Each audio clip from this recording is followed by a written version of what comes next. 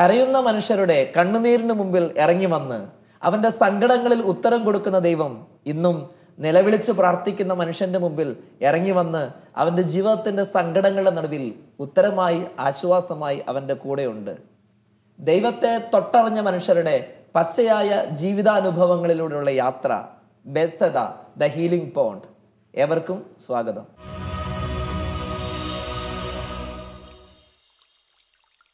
ഡോക്ടർമാർ പറഞ്ഞ് രോഗവും അറിയത്തില്ല, കാരണവും അറിയത്തില്ല എന്ന് പറഞ്ഞു. പക്ഷേ രക്തം വറ്റി പോവുക, രക്താണുക്കൾ പിടിച്ച് കിട്ടത്തില്ല, പരിശോധിക്കാൻ എടുക്കുമ്പോൾ വെള്ളമാണ്. അന്നത്തെ സമയങ്ങൾ അവൻ്റെ കളിയും ചിരികളും ഒന്നും കാണാൻ പറ്റിയിട്ടില്ല. കാരണം മയങ്ങി ഇങ്ങനെ കിടക്കുമായിരുന്നു. ഇങ്ങനെ ഒരു ദിവസം ഡോക്ടർ വന്ന് ഓക്സിജൻ കൊടുത്ത് എല്ലാം നോക്കിയിട്ട് ഡോക്ടർമാരങ്ങ് വിട്ടിട്ട് അങ്ങ് പോയി. അപ്പോൾ അവർ കൈയൊഴിഞ്ഞ മട്ടിലവിടെ അങ്ങ് പോയി. ഞാൻ കാണുക ഒരു പലകയിൽ ചോക്കും കൊണ്ട് വലിയ അക്ഷരത്തിൽ എഴുതി കാണിക്കുന്നു, നിനക്ക് കഷ്ടതയുടെ അപ്പവും ക്ലേശത്തിൻ്റെ ജലവും തന്നാലും നിൻ്റെ ഗുരു നിന്നിൽ നിന്ന് മറഞ്ഞിരിക്കുന്നില്ല. നിൻ്റെ നയനം നിൻ്റെ ഗുരുവിനെ ദർശിക്കും. നീ വലത്തോട്ടോ ഇടത്തോട്ടോ പോയാൽ നിൻ്റെ കാതുകൾക്ക് ഒരു സ്വരം ശ്രവിക്കും, ഇതാണ് വഴി, ഇതിലേ പോവുക. അവർ വിളിച്ചു പറഞ്ഞു, അനു എന്ന കൈക്കുഞ്ഞിനെ ഈശോ സ്പർശിച്ചെന്ന് പറയുന്നു. ആ സമയത്ത് ഇവിടെ വെയിൻ കിട്ടുന്നു, രക്തം കയറുന്നു. എൻ്റെ പേര് വിളിച്ചു പറഞ്ഞു. അമ്മ സൂചിപ്പിച്ചിട്ട് നീ ഒരു അത്ഭുത ശിശുവാ. ഈശോ നിന്നെ തൊട്ടത്, അമ്മയെ തൊട്ടതിനേക്കാൾ കൂടുതൽ ഈശോ നിന്നെ തൊട്ടു, നിന്നെ സുഖപ്പെടുത്തി. നിന്നെ തൊട്ടുകൊണ്ടാണ് അമ്മ ഈശോയിലേക്ക് അടുത്തതും ഈശോയെ അറിയാനും കാരണമായത്. ഇന്നത്തെ ഈ എപ്പിസോഡിൽ നമ്മുടെ കൂടെയുള്ളത് പത്തനംതിട്ട ജില്ലയിൽ അടൂർ എന്ന സ്ഥലത്തുള്ള മണിച്ചേച്ചിയും ചേച്ചിയുടെ മകൻ്റെ പേര് മകൻ അനു. രണ്ടുപേരെയും ഏറ്റവും സ്നേഹത്തോടെ ഈ പ്രോഗ്രാമിലേക്ക് സ്വാഗതം ചെയ്യുന്നു. മണിച്ചേച്ചി, എനിക്കറിയാവുന്നത് പത്തനംതിട്ട ജില്ലയിലെ അടൂർ എന്ന സ്ഥലത്തു നിന്നാണ് നിങ്ങൾ വരുന്നതെന്നാണ്. മണിച്ചേച്ചിയുടെ വീട്ടിൽ ആരൊക്കെയുണ്ട്, സാഹചര്യങ്ങൾ ഒന്ന് പങ്കുവെക്കാമോ? എൻ്റെ വീട്ടിൽ ഞാനും 2 മക്കളും, ഭർത്താവും മരിച്ചുപോയി. 2 മക്കള്. കൂടെയുള്ള അനു എത്രാമത്തെ? രണ്ടാമത്തത്. മൂത്തയാളുടെ കല്യാണം കഴിഞ്ഞു. ഭാര്യ, കുഞ്ഞുണ്ട്. ഇതാണ് നിങ്ങളുടെ കുടുംബം. ഓക്കെ. നമ്മളിപ്പോൾ ഇവിടെ വന്നിരിക്കുന്നതിന് തീർച്ചയായിട്ടും ഒരു കാരണം ഉണ്ടാകുമല്ലോ. വെറുതെ ഏതായാലും നമുക്ക് സ്റ്റുഡിയോയിൽ വന്നിരിക്കില്ല. ആ കാരണത്തിലേക്ക് നമുക്ക് തിരിച്ചു വരാം. എത്ര വർഷങ്ങൾക്ക് മുന്നേ ഉള്ള ഒരു ജീവിതാനുഭവം പങ്കുവെക്കാനാണ് ഇപ്പൊ നിങ്ങൾ ഇവിടെ എൻ്റെ കൂടെ ആയിരിക്കുന്നത്? ഒരു 27 വർഷം. നമ്മൾ ആ 27 വർഷം ഒന്ന് പിന്നോട്ട് പോവുക. അവിടെ തൊട്ട് ചേച്ചിയുടെ ഓർമ്മയിൽ കിടക്കുന്ന കാര്യങ്ങളൊന്ന് പങ്കുവെക്കാം. രണ്ടാമത്തെ മകന് ഉണ്ടായിക്കഴിഞ്ഞ 6 മാസമായപ്പോഴത്തേന് അവനൊരു രോഗമുണ്ടായി. ശരീരം മുഴുക്ക മഞ്ഞ കളറായിട്ട് വന്നു. അപ്പോൾ ഞാൻ വിചാരിച്ചു കളറുണ്ടാവുമായിരിക്കും. അത് ഉടനെ ആശുപത്രിയിൽ കൊണ്ടുപോയി. ഡോക്ടർ പരിശോധിച്ചിട്ട് അന്നേരം തന്നെ പറഞ്ഞു കോട്ടയത്ത് കൊണ്ടുപോകാൻ പറഞ്ഞു. ആ രാത്രി തന്നെ ഞങ്ങൾ കോട്ടയത്ത് കൊണ്ടുപോയി. അവിടെ എല്ലാ പരിശോധനകളും നടത്തി. ദിവസങ്ങളോളം അങ്ങനെ കോട്ടയത്ത് കഴിഞ്ഞു. അപ്പം ഡോക്ടർമാർ പറഞ്ഞു രക്താണുക്കൾ പിടിച്ച് കിട്ടുന്നില്ല, ഹിമോളിറ്റിക് അനീമിയ എന്ന് പറഞ്ഞ ഒരു രോഗമാണ്. പക്ഷേ ഇതിൻ്റെ കാരണം എന്താണെന്നും ഇതിന് ട്രീറ്റ്മെൻറ്റും ഇല്ല, ഒന്നുമില്ല എന്ന് ഡോക്ടർമാർ പറഞ്ഞു. പിന്നെ രക്തം പറ്റുമ്പോൾ ഞങ്ങൾ രക്തം മാറി കൊടുക്കും, രക്തം കുത്തിയിടും. ഇത് മാത്രമാണ് അവിടുത്തെ ചികിത്സ. അങ്ങനെ ദിവസങ്ങളോളം ഹോസ്പിറ്റലിൽ കിടന്ന് ഇതിനിടെ സാമ്പത്തികമായിട്ട് ഒരുപാട് ബുദ്ധിമുട്ട് അനുഭവിച്ച് നാട്ടുകാരും എല്ലാവരും സഹായിച്ചു. ആ സമയത്ത് ഭർത്താവ് ഉണ്ട്. ഞാനും എൻ്റെ ഭർത്താവ് കൂടെ ആശുപത്രി. മരണപ്പെട്ടിട്ട് എത്ര നാളായി? 13ാമത്തെ വർഷം. 13 വർഷമായി. ഓക്കെ. അപ്പോൾ ഇങ്ങനെ പൈസ ഇല്ലാതെ ബുദ്ധിമുട്ടി അനുഭവിച്ചപ്പോൾ പിന്നെ ഡോക്ടർമാരെല്ലാം പറഞ്ഞു ഇതിന് മരുന്നൊന്നുമില്ല എന്ന് പറഞ്ഞു. ഇങ്ങനെ പറഞ്ഞു അവർ ബ്ലഡ് കയറ്റുക. അത് ബ്ലഡ് കൊടുക്കുമ്പോൾ മാത്രം ഇച്ചിരി എനർജി കിട്ടും. അല്ല മണ്ണെണ്ണ വിളക്ക് മണ്ണെണ്ണ ഇല്ലാത്തപ്പം തിരി എരിയുന്നത് പോലെ ബ്ലഡ് ഇല്ലാതെ വരുമ്പോൾ ആ അവസ്ഥയാണ്. മണ്ണെണ്ണ കൊടുക്കുമ്പോൾ അത് ഇച്ചിരി ആളിക്കത്തുമല്ലോ, അതുപോലെ ബ്ലഡ് കൊടുക്കുമ്പോൾ ശകലം ഒന്നും. പക്ഷെ അന്നത്തെ സമയങ്ങൾ അവൻ്റെ കളിയും ചിരികളും ഒന്നും കാണാൻ പറ്റിയിട്ടില്ല. കാരണം മയങ്ങി ഇങ്ങനെ കിടക്കുമായിരുന്നു. ഇങ്ങനെ ഒരു ദിവസം ഡോക്ടർ വന്ന് ഓക്സിജൻ കൊടുത്ത് എല്ലാം നോക്കിയിട്ട് ഡോക്ടർമാരങ്ങ് വിട്ടിട്ട് അങ്ങ് പോയി. അപ്പോൾ അവർ കൈയൊഴിഞ്ഞ മട്ടിലവിടെ അങ്ങ് പോയി. അന്ന് ഞാൻ കുഞ്ഞിനെയും കൊണ്ട് കിടന്നുറങ്ങിയ സമയത്ത് അപ്പോൾ ചിലരെല്ലാം പ്രാർത്ഥിക്കുമായിരുന്നു ആശുപത്രി വന്ന്. യേശുവിനെ കുറിച്ച് എന്താണെന്നൊന്നും എനിക്കറിയത്തില്ലായിരുന്നു. യേശു ക്രിസ്തീയ വിശ്വാസത്തിലായിരുന്നില്ല. അല്ല, ഞങ്ങൾ ഹൈന്ദവരായിരുന്നു. അപ്പോൾ ഈ കുഞ്ഞിനെ ഓക്സിജൻ കൊടുത്ത് അന്ന് തള്ളിയ ഒരു ദിവസം ഞാൻ കുഞ്ഞൂടെ കിടന്നിട്ട് അപ്പോൾ ഒരു കട്ടിലെ 4 പേരോളം കിടക്കുന്നുണ്ട്. അപ്പോൾ അന്നൊക്കെ ഞാൻ ആഗ്രഹിച്ചു, ദൈവമേ ഒരു ദിവസമെങ്കിലും വീട്ടിൽ പോയൊന്ന് നിന്നിരുന്നെങ്കിൽ. ഗവൺമെന്റ് ആശുപത്രിയിൽ ഗവൺമെന്റ് പിള്ളേരുടെ ആശുപത്രി. അപ്പം അത്രമാത്രം ഇങ്ങനെ സ്ഥലമില്ല. അങ്ങനെ കുറുകെ 4 പേരിങ്ങനെ കിടക്കും.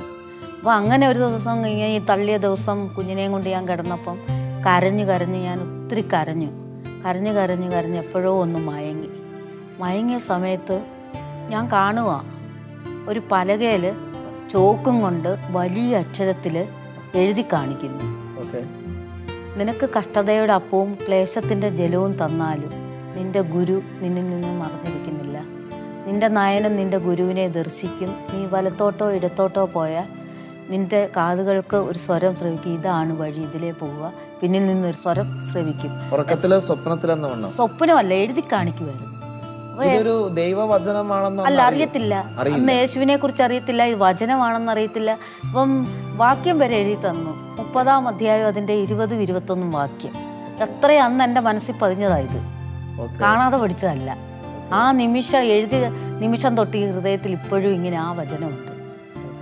അപ്പം ഞാനിങ്ങനെ കണ്ണു തുറന്നിട്ട് ഞാൻ ആലോചിച്ചു, എന്തേ എഴുതി കാണിച്ച്. അപ്പോൾ എൻ്റെ ഹൃദയത്തിൽ അത് തെളിയുന്നു ആ വചനം ഇതുപോലെ തന്നെ. അപ്പം ഞാൻ എൻ്റെ ബുദ്ധിയിൽ ചിന്തിച്ചു.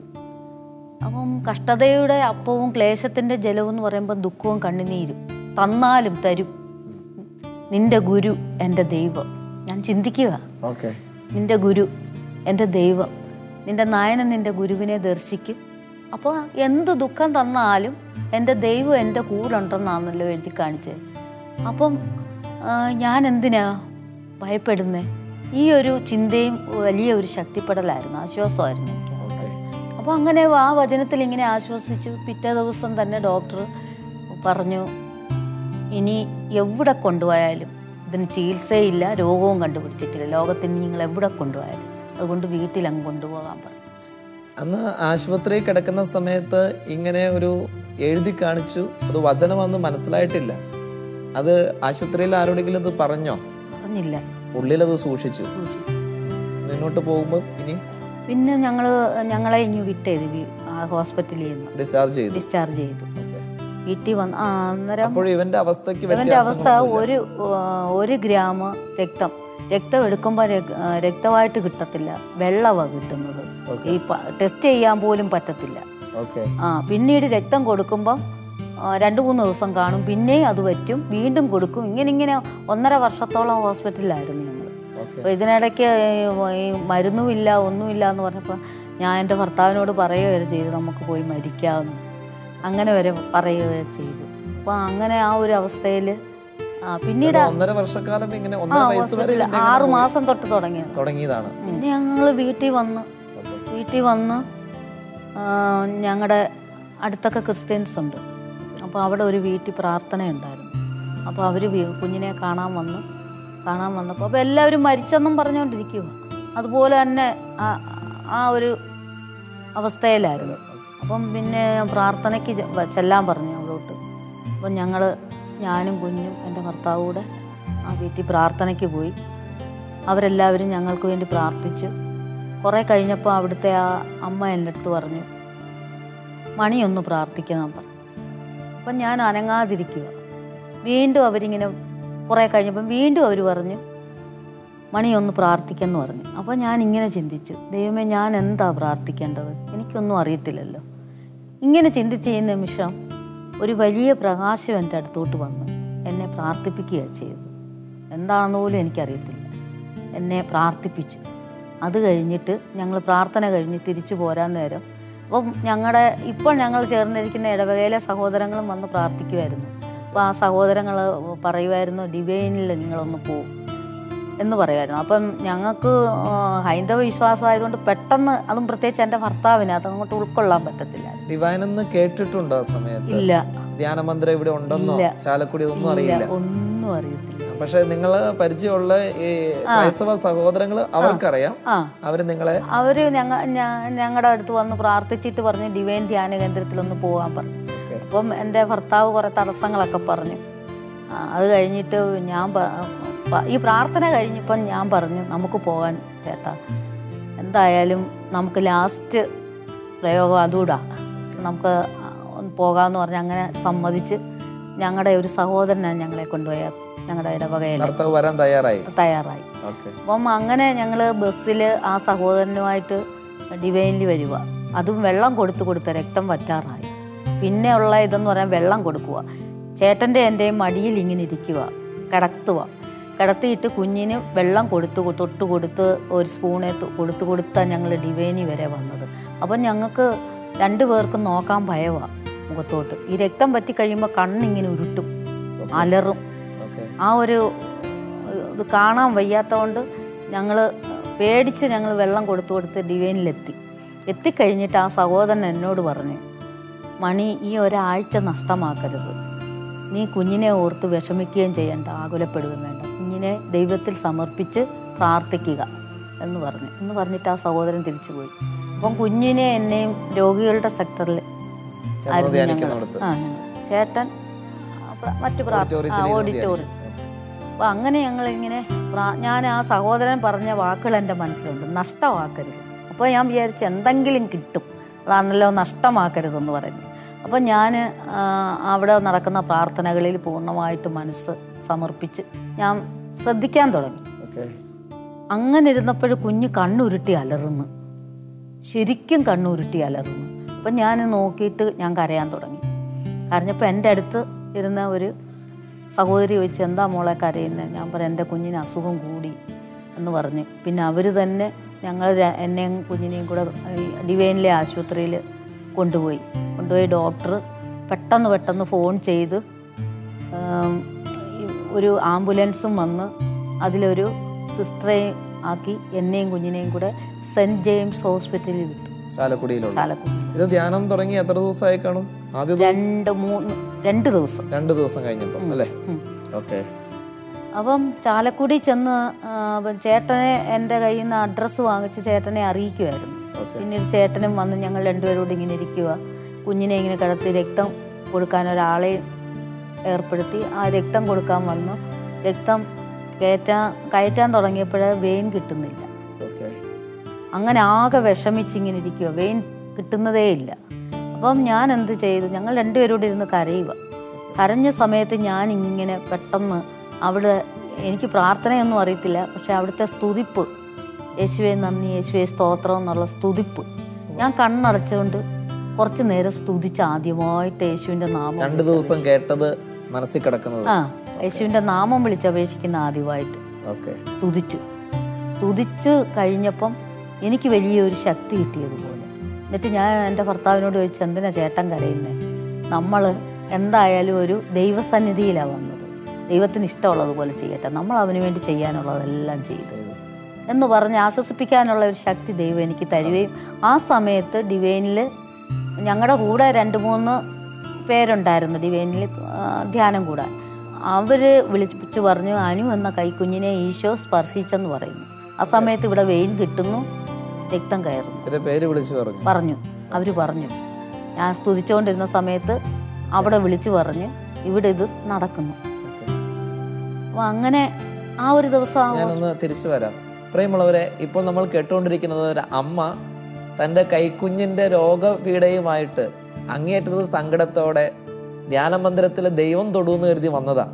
പക്ഷെ ധ്യാനത്തിന് 2 ദിവസം പിന്നിടുമ്പോൾ രോഗം മൂർച്ഛിച്ച് വീണ്ടും ഹോസ്പിറ്റലിലാകുകയാണ്. അവിടെ വെച്ച് അമ്മയുടെ തലയിൽ കയറി കിടക്കുന്നത് ധ്യാനമന്ദിരത്തിൽ നിന്ന് കേട്ട ഒരു പ്രാർത്ഥന, യേശുവേ നന്ദി, യേശുവേ സ്തുതി. അത് ആവർത്തിച്ചുകൊണ്ടിരിക്കുന്ന സമയത്ത് പ്രാർത്ഥിച്ചുകൊണ്ടിരിക്കുന്നത് ഹോസ്പിറ്റലിൽ, പക്ഷേ ധ്യാനമന്ദിരത്തിൽ ആ സമയത്ത് അനു എന്ന് പറയുന്ന കുഞ്ഞിനെ സുഖപ്പെടുത്തുന്നതായിട്ട് സന്ദേശം വിളിച്ചു പറയുന്നു. ഇപ്പം നടക്കുന്നത് കുഞ്ഞിലൊരു സൗഖ്യം നടക്കുക മാത്രമല്ല, അമ്മയിലും ദൈവം ഇടപെടുക. കാരണം അമ്മ അപ്പനോട് ചോദിക്കുന്നുണ്ട്, ചേട്ടൻ എന്തിനാ കരയണത്? നമ്മൾ ദൈവസന്നിധിയിലല്ലേ വന്നേക്കണേ, ഇനി ദൈവം ഇഷ്ടമുള്ളത് ചെയ്യട്ടെ. ഇതൊരു വ്യക്തിയുടെ വിശ്വാസ വളർച്ചയാണ് കാണിക്കുന്നത്. ദൈവം എവിടെയോ ഈ മണി എന്ന് പറയുന്ന അമ്മയുടെ ഉള്ളിൽ ഒരു വിശ്വാസത്തിൻ്റെ വിത്ത് വിതയ്ക്കുക, അവിടെ നിന്ന് തുടങ്ങുക. ഇനി ദൈവത്തിന് വിട്ടുകൊടുക്കാം, ദൈവം എന്ത് ക്രമീകരിക്കട്ടെ എന്നുള്ളത്. മണിച്ചേച്ചി തിരിച്ചു വരിക. എന്നിട്ട് ആ സമയത്ത് ഇവിടെ സൗഖ്യം വിളിച്ച് പറയുന്നു. അന്ന് തന്നെ അവനെ ഡിസ്ചാർജ് ചെയ്തോ ഹോസ്പിറ്റലിൽ? ഇല്ല, ആ ഒരു ദിവസം അവിടെ കിടന്നു. അപ്പോൾ അന്നത്തെ രക്തത്തിന്റെ അളവ് 1 പോയിന്റാ. അപ്പം ഡോക്ടറിന് പോലും അതിശയമായി, ഇത്രയേ ഉള്ളോന്ന് ഈ രക്തം. പിന്നീട് എനിക്ക് എൻ്റെ മനസ്സിൽ പിന്നെ ഒരു ദാഹമാണ് ഉണ്ടാകുന്നത്. പ്രാർത്ഥിക്കണം, എത്രയും പെട്ടെന്ന് സമയം കളയാതെ ഉള്ള സമയത്ത് ഡിവൈനിൽ പോയി പ്രാർത്ഥിക്കണം എന്നുള്ള വലിയൊരു ദാഹം ഉണ്ടായി. അപ്പം പിന്നെ ഞങ്ങളെ ഡിസ്ചാർജ് ചെയ്ത് ഞങ്ങൾ വീണ്ടും ഡിവൈനിലെത്തി. എൻ്റെ കണ്ണുകൊണ്ട് ഞാൻ കാണാൻ പല അത്ഭുതങ്ങളും കണ്ടു. തളർവാദ രോഗികൾ എഴുന്നേറ്റ് നിൽക്കുന്നു, കാഴ്ചയില്ലാത്തവർക്ക് കാഴ്ച കൊടുക്കുന്നു, കേൾവിയില്ലാത്തവർക്ക് കേൾവി കൊടുക്കുന്നു. തുടർച്ചയായിട്ടുള്ള ദിവസങ്ങളിൽ പിന്നെ പങ്കെടുത്തു. അപ്പൊ കാണുന്ന കാഴ്ചയാ ഓരോരുത്തർക്ക് കൊടുക്കുന്ന സൗഖ്യങ്ങൾ. അങ്ങനെ ധ്യാനം കഴിഞ്ഞ് ഞങ്ങൾ ഭവനങ്ങളിൽ പോകുന്ന ആ സമയത്ത് ഞാൻ വളരെ പ്രത്യാശയോടും വിശ്വാസത്തോടും കൂടിയാണ് പോകുന്നത്. നിരാശയോടല്ല. വന്നതുപോലെ നിരാശ അല്ലെ, എൻ്റെ കുഞ്ഞിന് സൗഖ്യം കിട്ടിയില്ല അങ്ങനൊന്നും ഓർത്തല്ല. എന്തൊക്കെയോ മാറ്റങ്ങൾ ഉള്ളിലുണ്ട്. വിശ്വാസമായി, എനിക്ക് പൂർണ്ണ വിശ്വാസമായി യേശുവിന് സാധിക്കും, ഇതാണ് ദൈവം, സത്യദൈവം. ഈ ഒരു വിശ്വാസവും പ്രത്യാശയോടും കൂടി തിരിച്ചു ചെന്നിട്ട് ഞങ്ങളുടെ വീടിനടുത്ത് മർത്തോമ കൂട്ടായ്മയുണ്ട്, പള്ളിയുണ്ട്. അവരുടെ ഭവനങ്ങളിലെ കൂട്ടായ്മകളിൽ ഓരോ ദിവസവും കുഞ്ഞിനെയും കൊണ്ട് ഞാൻ പ്രാർത്ഥനയ്ക്ക് പോകും. ഇതിനിടയിലാണ് എൻ്റെ ഭർത്താവിന് അസുഖം ഉണ്ടായി, ഹോസ്പിറ്റലിൽ അഡ്മിറ്റ് ചെയ്തത്.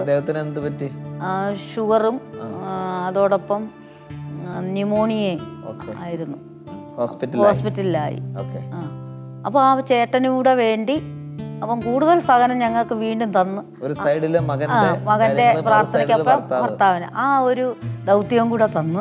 ഞാൻ ആ 2 പേർക്കും വേണ്ടി കുഞ്ഞിനെയും കൊണ്ട് ഓരോ ഭവനങ്ങളിലും പ്രാർത്ഥനയ്ക്ക് പോകുന്ന സമയത്ത് ഇത് പറയുമ്പോൾ എളുപ്പമാണെങ്കിലും ഞാനൊന്ന് ആ കാലഘട്ടത്തിലേക്കൊന്ന് തിരിച്ചു കൊണ്ടുപോവുക. കയ്യിൽ 5 പൈസയില്ല, ഭർത്താവ് ജോലിക്ക് പോണില്ല, ഭാര്യ ജോലിക്ക് പോണില്ല, മകന്റെ ഒരാളുടെ കാര്യം ഇങ്ങനെയാണ്. ഒരു വല്ലാത്തൊരവസ്ഥയാണത്, ഭയങ്കര അവസ്ഥയാണ്. അപ്പം മകന് വയ്യാതിരിക്കുന്നു, ഭർത്താവിന് വയ്യാതാവുന്നു എന്ന് വെച്ചാൽ ഇപ്പം നമുക്ക് ഇങ്ങനെ കസേരയിൽ അങ്ങോട്ടും ഇങ്ങോട്ടും ഇന്ന് പറയാൻ എളുപ്പമാണ്. പക്ഷെ ആ സമയത്ത് ജീവിതത്തിന്റെ സകല താളവും തെറ്റുന്ന ഒരവസ്ഥയാണ്. പിടിച്ചു നിർത്തിയൊരു ശക്തി ദൈവം തന്നെയാണ്. ദൈവം തന്നെയാണ്. അപ്പം അങ്ങനെ പ്രാർത്ഥന കൂട്ടായ്മയിൽ പോയി ഓരോ ദിവസവും ഇവന്റെ കളറിന് മാറ്റം വന്നു. മറ്റേ ഫുള്ള് മഞ്ഞ കളറായിരുന്നു കണ്ണു വരെ. പിന്നീട് ഞങ്ങൾ ആശുപത്രിയിൽ പോയി പരിശോധിച്ചപ്പോൾ ബ്ലഡ് കൂടിയിട്ടുണ്ട്. ഒന്നിൽ കിടന്ന് 10-11 ആയി. ഡോക്ടർ പറഞ്ഞു നിങ്ങളുടെ ഭാഗ്യം കൊണ്ടാണ് കുഞ്ഞിനെ കിട്ടിയതെന്ന് പറഞ്ഞു. പിന്നീട് എപ്പോഴൊക്കെ കാണാൻ ചെല്ലുന്നു അന്നേരം എല്ലാം ഡോക്ടർ അങ്ങനെ പറയും, നിങ്ങളുടെ ഭാഗ്യം കൊണ്ടാണെന്നും. അതല്ലേ വളരെ സന്തോഷമാണ് കാണുമ്പോൾ തന്നെ, നമ്മുടെ പഴയ കുഞ്ഞല്ലയോ എന്നൊക്കെ ഇപ്പോഴും ചോദിക്കും. ഈ സമയത്ത് ഭർത്താവ് ആശുപത്രിയിൽ നിന്ന് ഡിസ്ചാർജ് ചെയ്തു. പിന്നെ അസുഖങ്ങളായിരുന്നു, പിന്നെ ജോലിക്ക് പോകാതെയായി, ഷുഗർ കൂടി ഓരോരോ അസുഖങ്ങളായി. ഇവന് എത്ര വയസ്സ് കാണും ഭർത്താവ് മരിക്കുന്ന സമയത്ത്? 8ാം ക്ലാസ്സിൽ പഠിക്കും. 8ാം ക്ലാസ് ആ സമയം വരെ ഭർത്താവുണ്ട്. ഓക്കെ. അപ്പോൾ ആ സംഭവങ്ങൾ മുതൽ നിങ്ങൾക്കൊരു വിശ്വാസം വർദ്ധിക്കാൻ തുടങ്ങി. അപ്പം പള്ളി ചേരണമെന്ന് തുടങ്ങി. അപ്പം ചേട്ടൻ്റെ അടുത്ത് അതുപോലെ പറഞ്ഞു, എൻ്റെ ആഗ്രഹം പറഞ്ഞു. ചേട്ടൻ സമ്മതിച്ചു. അങ്ങനെ ഞങ്ങൾ ആഴ്ചകളിൽ പള്ളിയിൽ പോയി ഇതിനു വേണ്ടി പ്രാർത്ഥിച്ച് പിന്നെ ഞങ്ങൾ കുടുംബമായിട്ട് അങ്ങ് മാമോദിസ ആയി. അങ്ങനെ മണി എന്ന ഞാൻ ആനിയായി, അനു തോമസ് ജോണായി, മനു ജെയിംസ് ജോണായി, ഭർത്താവ് ജോണായി. നിങ്ങൾ ബൈബിള് ഇതിനു മുമ്പ് വായിച്ചിട്ടുണ്ടോ? ഈശോയെ കുറിച്ച് അറിഞ്ഞിട്ടുണ്ടോ? ഇല്ല. അപ്പൊ ഈ അനു എന്ന് പറയുന്ന ഈ ചെറുപ്പക്കാരൻ്റെ, നിങ്ങളുടെ 2ാമത്തെ മകൻ്റെ ജീവിതത്തിൽ ഈശോ തൊട്ട ഒരു അനുഭവത്തിലൂടെയാണ് നിങ്ങൾ ബൈബിള് വായിക്കാൻ തുടങ്ങിയത്, ഈശോയെ അറിയാൻ തുടങ്ങിയത്. പിന്നീട് ഇവന് ഈ രോഗത്തിന്റെ പേരും പറഞ്ഞ ഹോസ്പിറ്റലോ മരുന്നോ ഇല്ല. 27 വർഷം വയസ്സായി. അതിന്റെ പ്രശ്നങ്ങളെല്ലാം അതോടെ തീർന്നു. അനു, നീ സുഖമായിട്ടിരിക്കുന്നോ? ഈ അത്ഭുതത്തിന്റെ കഥകളൊക്കെ കേൾക്കുമ്പോൾ എനിക്കറിയാം നിന്റെ മനസ്സിൽ ഇതൊന്നുമില്ല, നീ ഇതൊന്നും അറിഞ്ഞിട്ടില്ല. പക്ഷെ ഇത് അറിഞ്ഞിരിക്കുന്ന ആള് നിന്റെ അടുത്തിരിക്കുന്നത് എൻ്റെ അമ്മയാണ്. അച്ഛന് നിന്റെ അടുത്ത് പറയാൻ ഇത്രയേ ഉള്ളൂ, അമ്മ സൂചിപ്പിച്ചിട്ട് നീ ഒരു അത്ഭുത ശിശുവാ. ഈശോ നിന്നെ തൊട്ടത്, അമ്മയെ തൊട്ടതിനേക്കാൾ കൂടുതൽ ഈശോ നിന്നെ തൊട്ടു, നിന്നെ സുഖപ്പെടുത്തി. നിന്നെ തൊട്ടുകൊണ്ടാണ് അമ്മ ഈശോയിലേക്ക് അടുത്തതും ഈശോയെ അറിയാൻ കാരണമായത്. അച്ഛന് നിന്നോട് പറയാനുള്ളത്, നീ ഇപ്പോൾ ഈ പ്രോഗ്രാമിനായിട്ട് സത്യത്തിൽ നീ ഒരു കാഴ്ചക്കാരനായിട്ട് അല്ലെങ്കിൽ ഒരു കേൾവിക്കാരനായിട്ട് ഞങ്ങളുടെ ഒപ്പം ഇരിക്കുന്നേ ഉള്ളൂ. പക്ഷേ നിൻ്റെ ജീവിതത്തിൽ ഈ ഒരു ചിന്ത എപ്പോഴും ഉണ്ടായിരിക്കട്ടെ, ഈശോ എനിക്ക് ഒരു രണ്ടാം ജന്മം തന്നതാണ്. ശരീരത്തിൽ എനിക്കിതിൻ്റെ മെഡിക്കൽ ടൈം ഒന്നും പറയാൻ അറിയില്ല പ്രിയമുള്ളവരെ. ഞാൻ അല്ലെങ്കിൽ തന്നെ തുടക്കത്തിൽ ഇവരോട് സംസാരിച്ചപ്പോൾ, നിങ്ങളുടെ മുമ്പിലേക്ക് വരുന്നതിന് മുമ്പ് ഈ സ്റ്റുഡിയോയിൽ വന്നിരുന്നപ്പോൾ തന്നെ ഞാൻ ഈ അമ്മയോട് പറഞ്ഞൊരു സാധാരണ നാട്യംപുറത്തൊരു അമ്മയോട് ഞാൻ പറഞ്ഞ, അമ്മേ ഇതൊരു TV പ്രോഗ്രാം ആണെന്ന് പോലും കരുതണ്ട, നമുക്ക് വെറുതെ വർത്തമാനം പറയാം. കാരണം അമ്മ വളരെ ഫ്രീ ആയിട്ട് സംസാരിച്ചോട്ടെ എന്ന് കരുതിക്കൊണ്ട് തന്നെയാണ് അങ്ങനെ പറഞ്ഞാൽ ഞാൻ തുടങ്ങിയത്. അവരുടെ ജീവിതത്തിൻ്റെ അനുഭവങ്ങൾ അവർ പറഞ്ഞു തന്നുകൊണ്ടിരുന്നത്. നീയും കേൾക്കുമ്പോൾ നിനക്കും മനസ്സിലാകുന്നുണ്ട് എന്തുമാത്രം തീഷ്ണതയുണ്ടെന്ന്. ഇതിൻ്റെ മെഡിക്കൽ ടൈം ഒന്നും പറയാൻ എനിക്കറിയില്ല, പക്ഷേ ഇത് കേൾക്കുമ്പോൾ എനിക്ക് മനസ്സിലാകുന്ന ശരീരത്തിലെ ബ്ലഡ് വെള്ളമായി പോകുന്ന രീതിയിലുള്ള അസ്വസ്ഥത, അത് ജീവന് തന്നെ ഭീഷണിയായിട്ടുള്ളൊരവസ്ഥയാണ്. എന്ന് വെച്ചാൽ നിനക്ക് ഇപ്പോൾ ലഭിച്ചിരുന്നൊരു രണ്ടാം ജന്മമാണ്. ഈ രണ്ടാം ജന്മം ഈശോയ്ക്ക് വേണ്ടിയിട്ട് ജീവിക്കുക, നല്ലൊരു മകനായിട്ട് ജീവിച്ച് വിവാഹമൊക്കെ കഴിച്ച് കുടുംബമായിട്ട് മാതാപിതാക്കളെ, ഇവർ നിനക്ക് വേണ്ടി അനുഭവിച്ചൊരു വേദന ഉണ്ടല്ലോ, ആ മാതാപിതാക്കളോടൊക്കെ ചേർന്ന് നിന്ന് ദൈവാനുഗ്രഹമുള്ള ഒരു അനുവായിട്ട് ജീവിക്കുക കേട്ടോ. അപ്പോൾ പ്രിയമുള്ളവരെ, നമുക്ക് എപ്പിസോഡ് അവസാനിപ്പിക്കേണ്ട സമയമായി. 27 വർഷം മുമ്പ് ഈശോ നിങ്ങളെയും നിങ്ങളുടെ മകനെയും തൊട്ടൊരു ദൈവാനുഭവം, അതാണ് നിങ്ങൾ ഇന്നിവിടെ വന്നിരിക്കുന്നതും ഈശോയിലേക്ക് നിങ്ങളെ ചേർത്ത് നിർത്തിയിരിക്കുന്നതും. നിങ്ങൾക്ക് ഈശോയോട് ചേർന്ന് നല്ലൊരു ജീവിതം മുന്നോട്ട് കൊണ്ടുപോകാൻ സാധിക്കട്ടെ. ദൈവം അനുവിനെയും അമ്മയെയും നിങ്ങളുടെ മൂത്ത മകനെയും കുടുംബത്തെയും എല്ലാവരെയും അനുഗ്രഹിക്കട്ടെ എന്ന് ഈ സമയത്ത് പ്രാർത്ഥിക്കുക. പ്രിയമുള്ളവരെ, ഇന്നത്തെ എപ്പിസോഡ് അവസാനിക്കേണ്ട സമയമായി. ഒരു കാര്യം ഞാൻ കൂട്ടിച്ചേർക്കാൻ ആഗ്രഹിക്കുന്നത്, രോഗികളായിട്ടുള്ളവരുണ്ടെങ്കിൽ ഈ സൗഖ്യങ്ങളൊക്കെ കേൾക്കുമ്പോൾ നിങ്ങളൊരു പ്രത്യാശ ഉണ്ടാകട്ടെ. നിങ്ങളുടെ രോഗപീഠകൾ അനേകരുടെ പ്രാർത്ഥനയുടെ വിഷയമായിട്ട് മാറാൻ നിങ്ങൾ ആഗ്രഹിക്കുന്നുണ്ടെങ്കിൽ, ഇപ്പോൾ ഈ സ്ക്രീനിൽ കൊടുത്തിരിക്കുന്ന വാട്സാപ്പ് നമ്പർ, നിങ്ങൾ ഏതെങ്കിലും ഒരു മാരക രോഗത്തിലൂടെ കടന്നു പോകുന്നവരാണ്, നിങ്ങൾക്ക് വേണ്ടിയിട്ട് മറ്റുള്ളവരും പ്രാർത്ഥിക്കണമെന്ന് നിങ്ങൾ ആഗ്രഹിക്കുന്നുണ്ടെങ്കിൽ ആ നമ്പറിലേക്ക് ഒരു മെസ്സേജ് ഇടുകയോ വിളിക്കുകയോ ചെയ്യുക. തീർച്ചയായിട്ടും നിങ്ങൾക്ക് വേണ്ടിയിട്ട് പ്രാർത്ഥിക്കുന്നതാണ്. നമ്മൾ ആരാധനയുടെ നിമിഷങ്ങളിലേക്ക് പ്രവേശിക്കുമ്പോൾ ദിവ്യകാരുണ്യ സന്നിധിയിൽ നിങ്ങൾക്ക് വേണ്ടിയിട്ട് പ്രത്യേകം പ്രാർത്ഥിക്കും. ഒപ്പം ഓർക്കേണ്ട കാര്യം ഇതാണ്, ഇത് കേട്ടുകൊണ്ടിരിക്കുന്ന ആരെങ്കിലും ജീവിതത്തിൽ എന്തെങ്കിലും ഒരു അത്ഭുതകരമായ ദൈവിക ഇടപെടൽ അനുഭവിച്ച് രോഗസൗഖ്യങ്ങളിലൂടെ കടന്നുപോയവരാണ് എങ്കിൽ ഈ വാട്സാപ്പ് നമ്പറിൽ തന്നെ നിങ്ങളതൊന്ന് എഴുതി അറിയിക്കുകയോ വിളിക്കുകയോ ചെയ്യുകയാണെങ്കിൽ, ലോകവും മറ്റുള്ളവരുമായിട്ട് ഇത് പങ്കുവയ്ക്കാൻ നിങ്ങൾക്ക് ആഗ്രഹമുണ്ടെങ്കിൽ, ഒരുപക്ഷെ നാളെ ഈ കസേരയിൽ നിങ്ങളായിരിക്കാം ഈശോ നിങ്ങളെ തൊട്ടതിനെക്കുറിച്ച് മറ്റുള്ളവരോട് പങ്കുവെക്കുന്നത്. ദൈവം എല്ലാവരെയും അനുഗ്രഹിക്കട്ടെ. മറ്റൊരു എപ്പിസോഡിൽ നമുക്ക് വീണ്ടും കണ്ടുമുട്ടാം.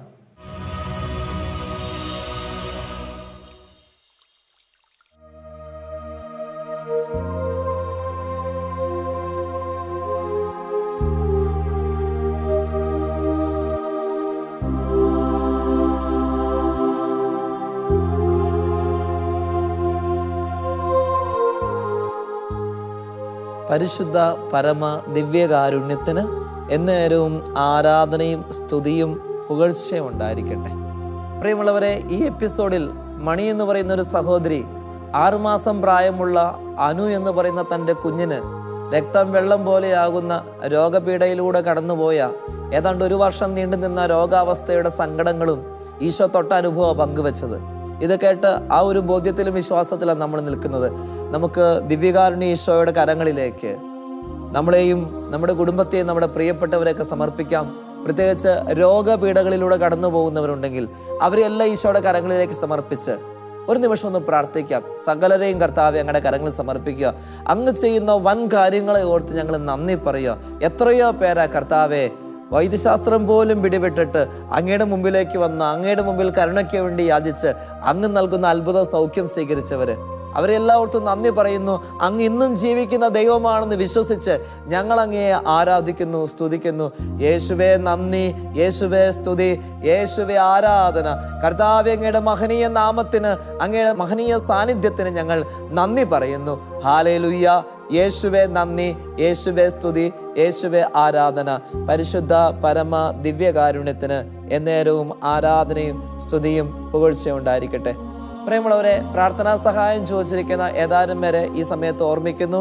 അവർക്ക് വേണ്ടിയിട്ട് പ്രത്യേകമായിട്ട് പ്രാർത്ഥിക്കുന്നു. 22 വയസ്സ് പ്രായമുള്ള മനു എന്ന് പറഞ്ഞ ചെറുപ്പക്കാരൻ അപകടം പറ്റി കിടപ്പിലാണ്, സംസാരിക്കാൻ പറ്റുന്നില്ല. ആ സഹോദരനെ സമർപ്പിക്കുന്നു. ഒപ്പം അപകടത്തിൽ പെട്ടുകഴിയുന്ന എല്ലാവർക്കും വേണ്ടി, ഒരുപക്ഷെ പ്രാർത്ഥനാ സഹായം ചോദിച്ചിട്ടുണ്ടാവില്ല, അപകടത്തിൻ്റെ ഫലമായിട്ട് എഴുന്നേക്കാൻ പറ്റുന്നില്ല, കാര്യങ്ങൾ ചെയ്യാൻ പറ്റുന്നില്ല, വിഷമം അനുഭവിക്കുന്ന എല്ലാവരെയും ദിവ്യകാരുണ്യ സന്നിധിയിലേക്ക് സമർപ്പിക്കുന്നു. ICUവിൽ കഴിയുന്ന ഒരു രോഗിക്ക് വേണ്ടിയിട്ട് പ്രത്യേകമായിട്ട് പ്രാർത്ഥനാ സഹായം ചോദിച്ചിട്ടുണ്ട്. അവരെ ഓർക്കുന്നു, സമർപ്പിക്കുന്നു. ഹോസ്പിറ്റലിൽ കഴിയുന്നവർ, സർജറിക്ക് വിധേയമായപ്പെട്ടവർ, ICUവിൽ കഴിയുന്നവർ, അവരെല്ലാം സമർപ്പിച്ച് നമുക്ക് ഒരു നിമിഷം ഒന്ന് പ്രാർത്ഥിക്കാം. അതുപോലെ ബ്രസ്റ്റ് ക്യാൻസർ 4th സ്റ്റേജിലെത്തിയിരിക്കുന്ന ലിസി എന്ന് പറയുന്ന ഒരു സഹോദരി പ്രാർത്ഥനാ സഹായം ചോദിച്ചിരിക്കുന്നു. ആ സഹോദരിയെ സമർപ്പിക്കുന്നു. എല്ലാ ക്യാൻസർ രോഗികൾക്ക് വേണ്ടി നമുക്ക് പ്രാർത്ഥിക്കാം കേട്ടോ. ഈശോയ്ക്ക് സുഖപ്പെടുത്താൻ പറ്റാത്ത രോഗപീഠകളൊന്നുമില്ലല്ലോ.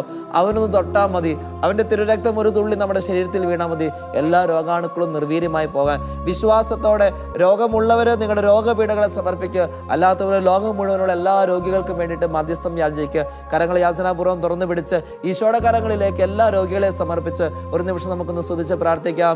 ഈശോയെ നന്ദി, ഈശോയെ സ്തുതി, ഈശോയെ ആരാധന. കർത്താവെ, ഗലീലി തടാകത്തിന്റെ തീരത്തൂടെ നടന്നുപോയപ്പോൾ അനേകം രോഗികളെ തൊട്ട് സുഖപ്പെടുത്തിയ ദൈവമേ, ഈ ലോകമെമ്പാടുമുള്ള എല്ലാ രോഗികൾക്കും വേണ്ടി ഞങ്ങൾ പ്രാർത്ഥിക്കുന്നു.